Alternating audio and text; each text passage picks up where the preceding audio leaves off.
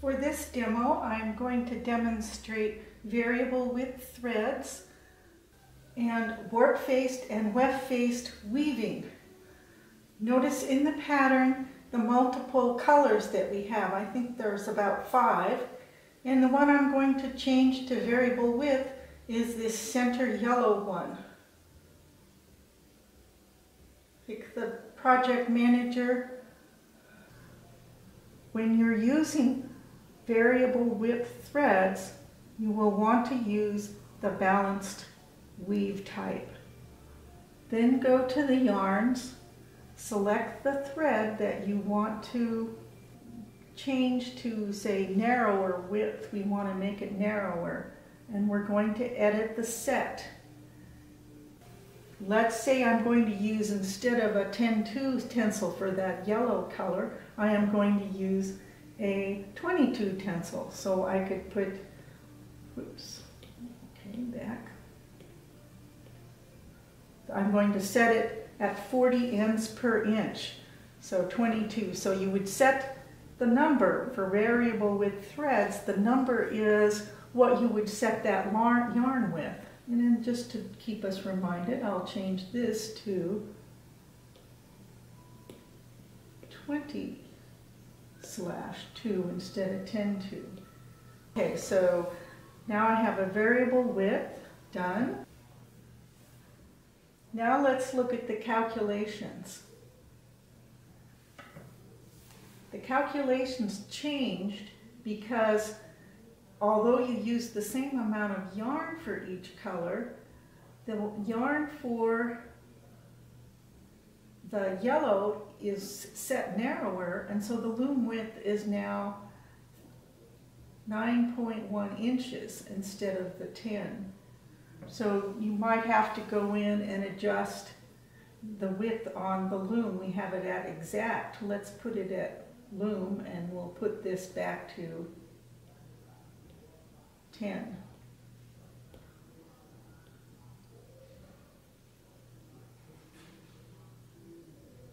So now we look at the calculations, and you see that you're now getting the 9 inches that you wanted in the initial one.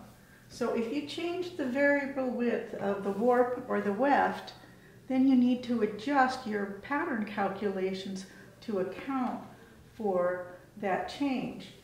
You could either add more yarn to more distance for the yellow, or you could do it this way. But let's look at the pattern now after we've done this. So we'll dismiss this, and now look at the pattern. You can see that the yellow portion is much narrower than the other portions. So that's variable width threads. To show warp-faced weaving, I am going to use a different pattern. I want to use the Santa demo. The first thing you will notice is that you don't see any threading.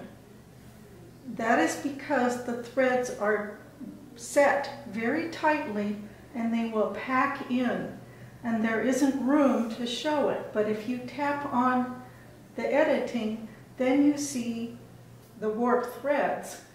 And what is happening is that the first column shows all green warps, and those warps pack in to show on the first column.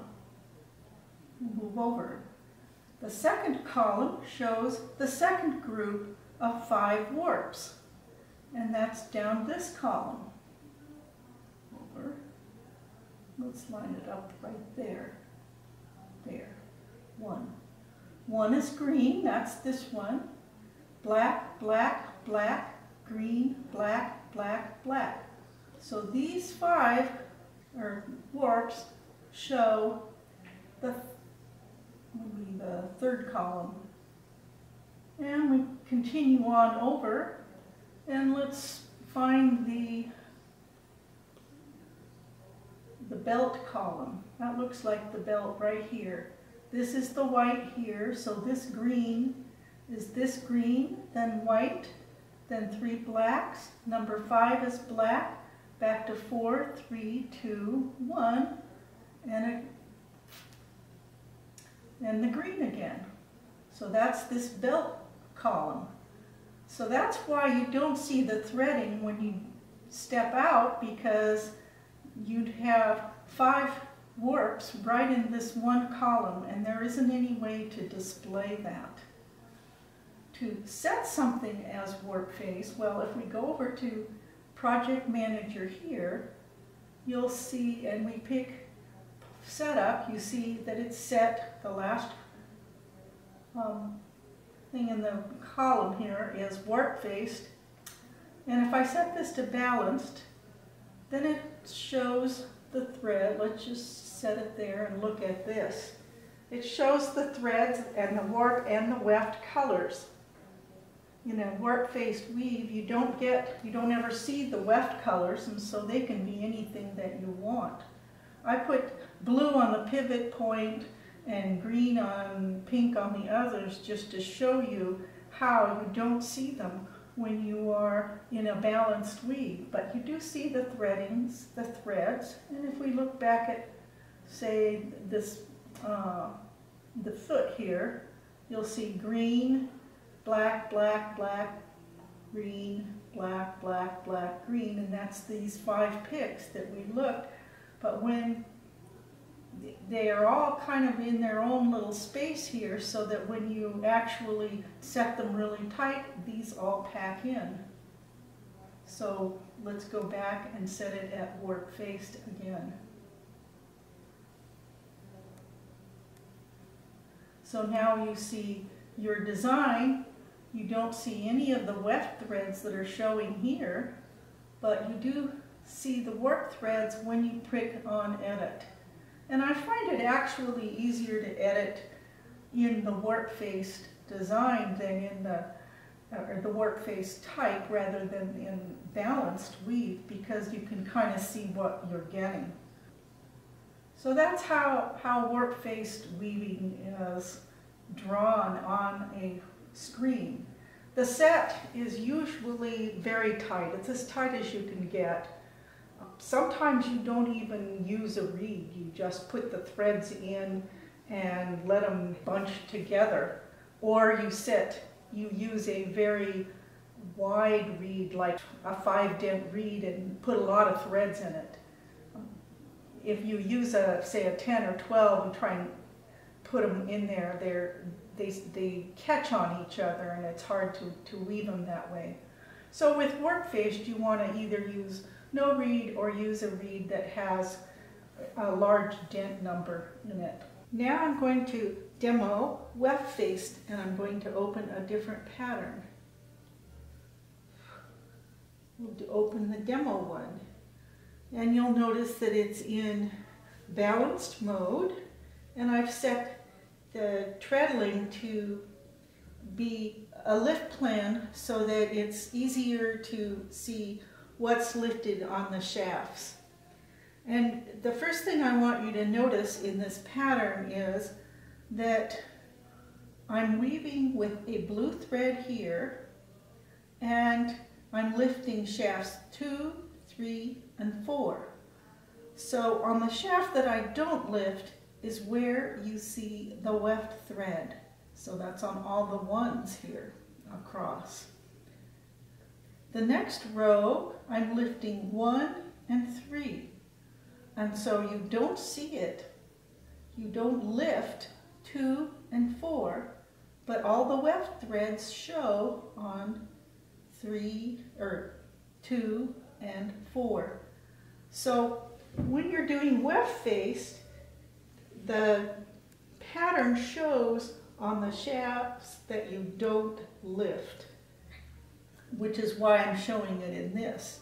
And again, if you look at it, you see that like the warp-faced, where they will all pack in because they're on different shafts for each 1, 2, 3, oh, and there's the 4th one. Now I'm going to go over to my project manager, and on the last item on the page here. It says warp-faced and weft-face, and we're going to try it in weft-face.